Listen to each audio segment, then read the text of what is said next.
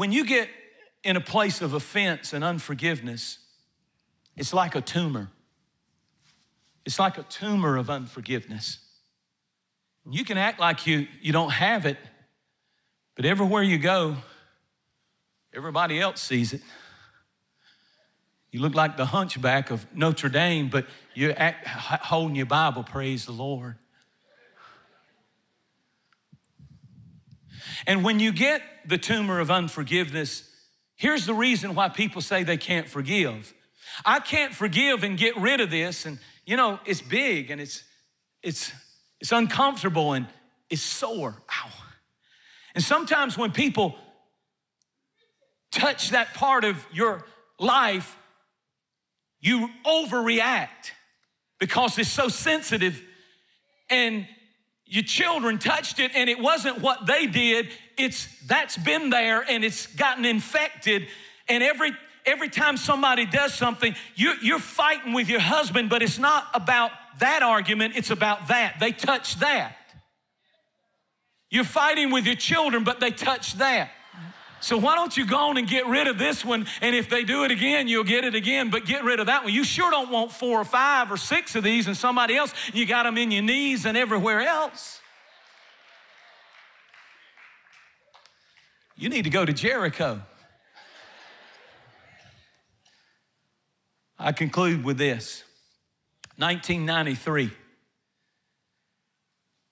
Delta Force, United States Army in East Africa, a place called Somalia. It was the biggest gunfight since Vietnam. They were going in to nab a drug lord. And suddenly the Black Hawk helicopter that they were going in on was shot with a ground-to-air missile. Our soldiers were killed, many of them, and their bodies were dragged through the streets. The opposing army screaming and celebrating. They sent in a team to recover those bodies and the men that might have survived, and they became under tremendous fire. Hundreds and hundreds outnumbered, thousands outnumbered, and gunfire coming, AK-47s from every direction. If you've seen the movie Black Hawk Down, this is the story I'm talking about. In the book, they tell about being pinned into a building and gunfire coming from every direction. And the soldier in charge, the captain, turns to a lieutenant and he says, "Get in the truck, we've got to get out of here. Get in the truck and drive." And the response of the lieutenant is, "But Captain, I'm shot." And the answer of the captain is a classic. He said, "Everybody's shot. Shut up, get in the truck, and drive. We're all wounded. We're all offended. We've all been shot. We've all had somebody do something to us.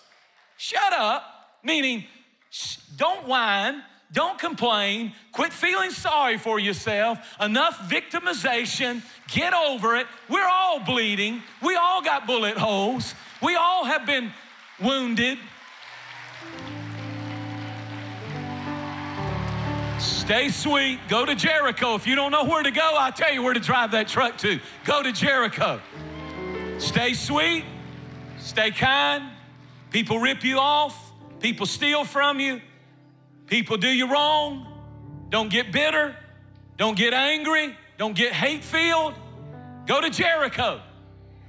Watch God if you'll stay sweet. Watch God. Watch Him defend you. Watch Him bring revenge, vengeance like you cannot imagine. When you do the right thing, the struggle is real, but so is the blessing.